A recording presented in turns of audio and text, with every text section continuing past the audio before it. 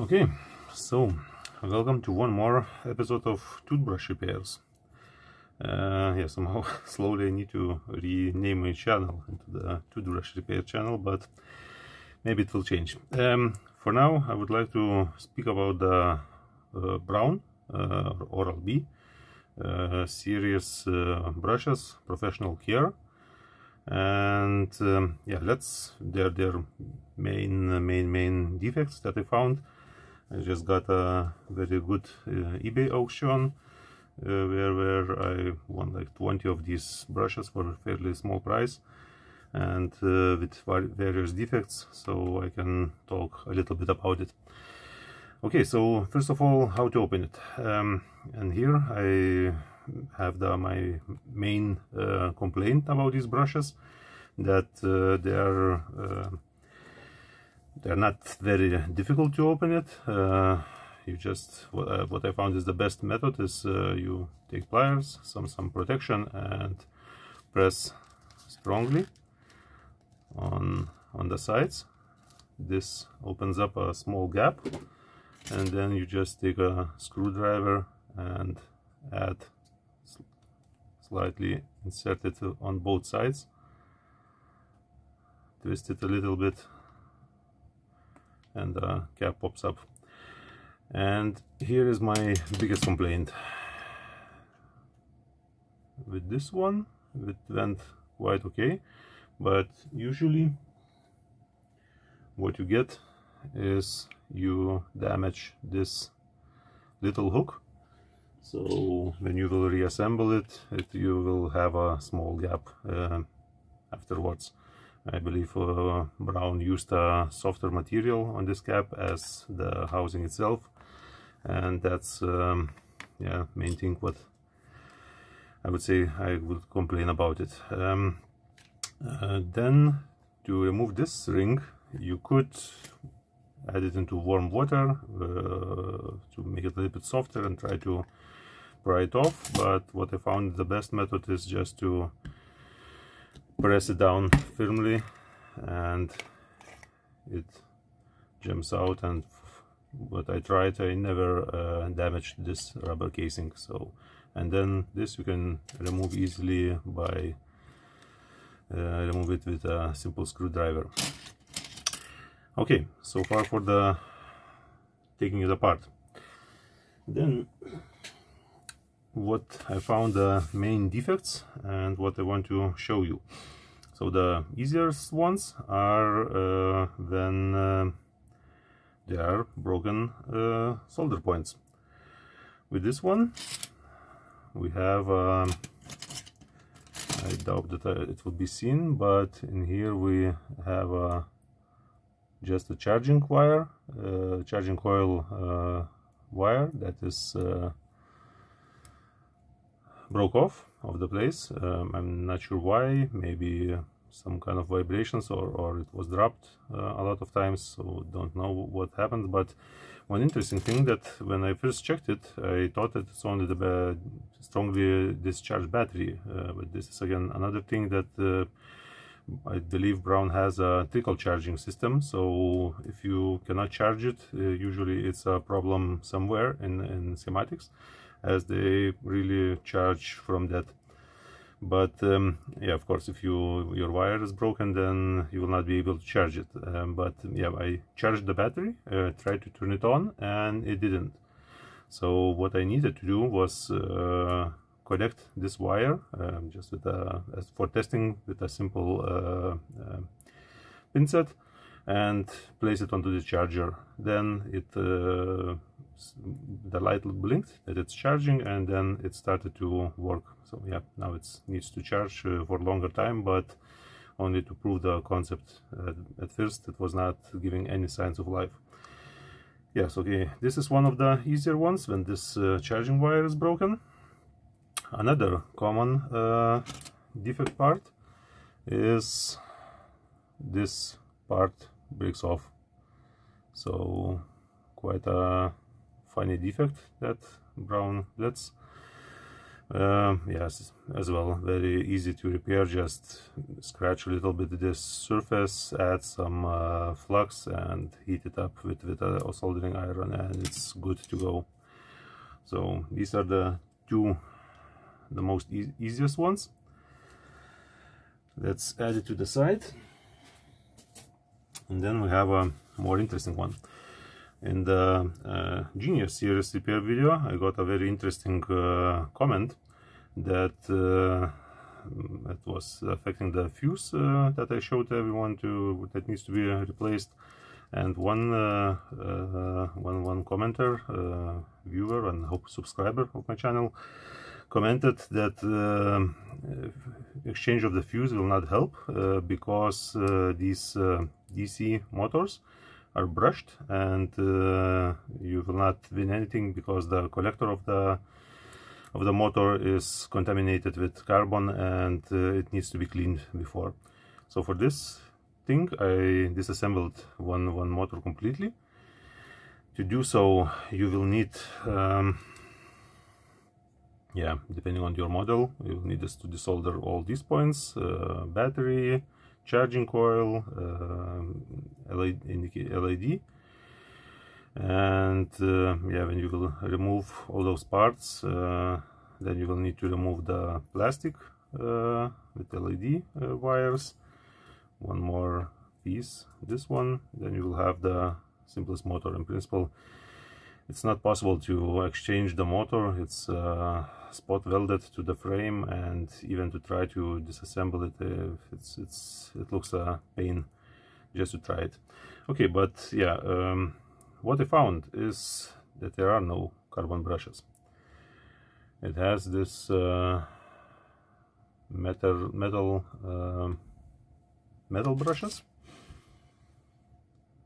very soft ones, but and yeah, and it's not sure if you can see it, even if it's so soft and everything, but it still manages to damage collector. Let's see if you, yeah, I believe it's on camera. Okay, so and from here we have the next problem that we found, very interesting one. It's if you press the button, not sure if you will hear it, but let's try. There is a slight high pinch tone as the motor tries to turn, but current comes up very quickly, and motherboard senses through the current sensor that current is too high, and that's why it kills off the switch, and you don't see any movement, anything. You think that, yeah, some battery died. And the interesting part is that in principle the whole motor is stuck. It doesn't rotate at all. If you try to rotate it here, if you have the normal brushes, they rotate very freely. So my theory is that these soft metal plates weld themselves to the collector, because, yeah, I'm not sure why. Maybe someone holded this part strongly and then pressed multiple times the on button, and that's why the high current welded it into the place, or not sure how this happens, but I saw already a few of these brushes that behave like this, that they are completely stuck.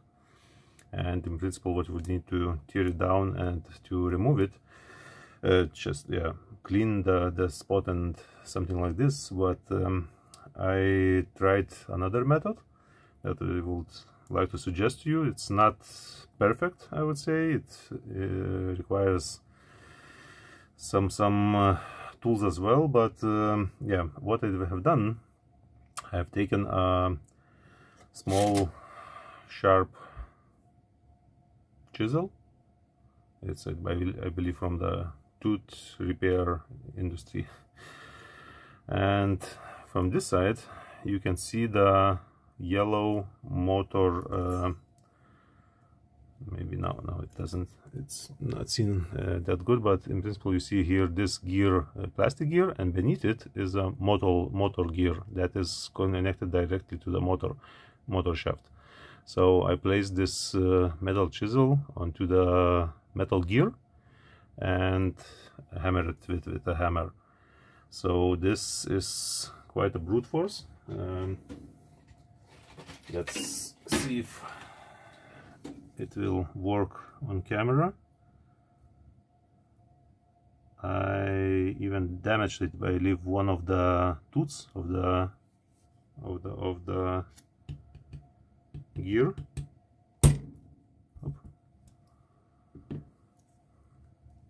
Here, as you can see, now it's rotating, and let's see, the brush is working.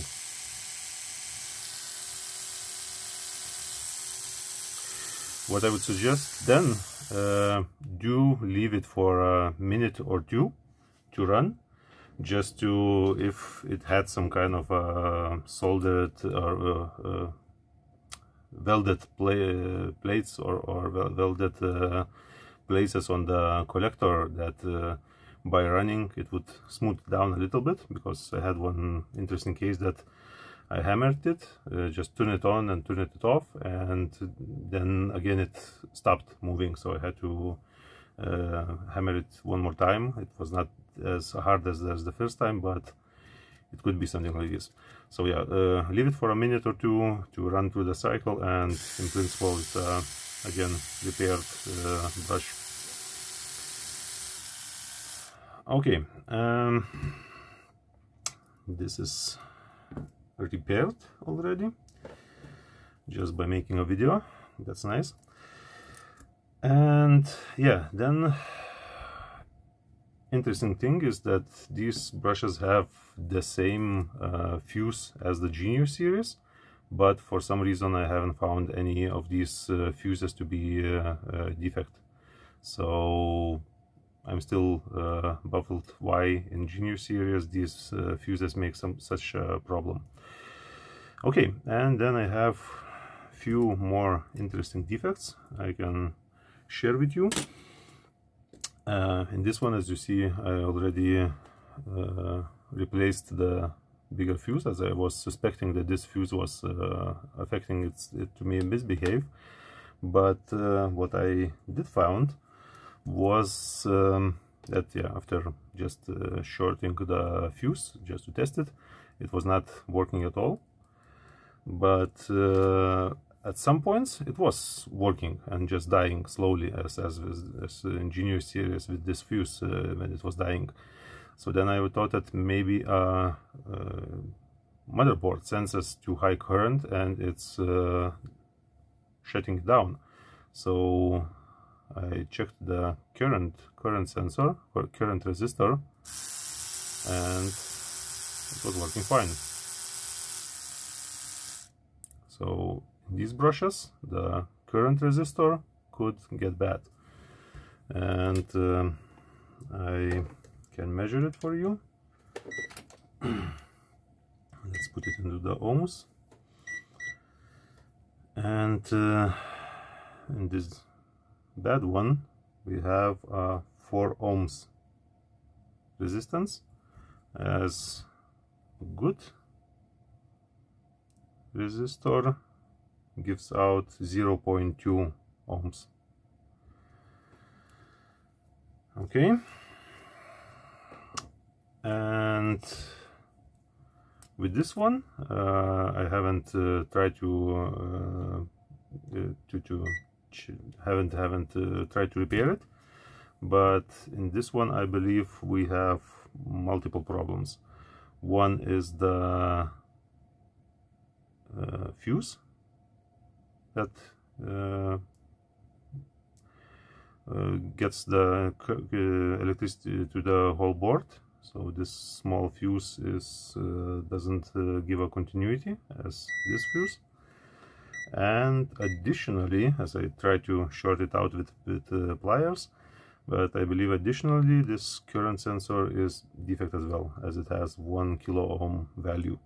So with this one I would need to replace fuse and the current sensor. So for now I haven't done that. And yeah, these are the most common defects that I found with these brushes. In principle, they are very reliable. Mechanics work very well. I haven't found any. One brush, but this from complete other set. I got one for the repair, was that had this axle broken. So again, they are not immune to dropping, and mechanical damage can occur on these toothbrushes. And for the ending of this video, I have one more of the newer ones.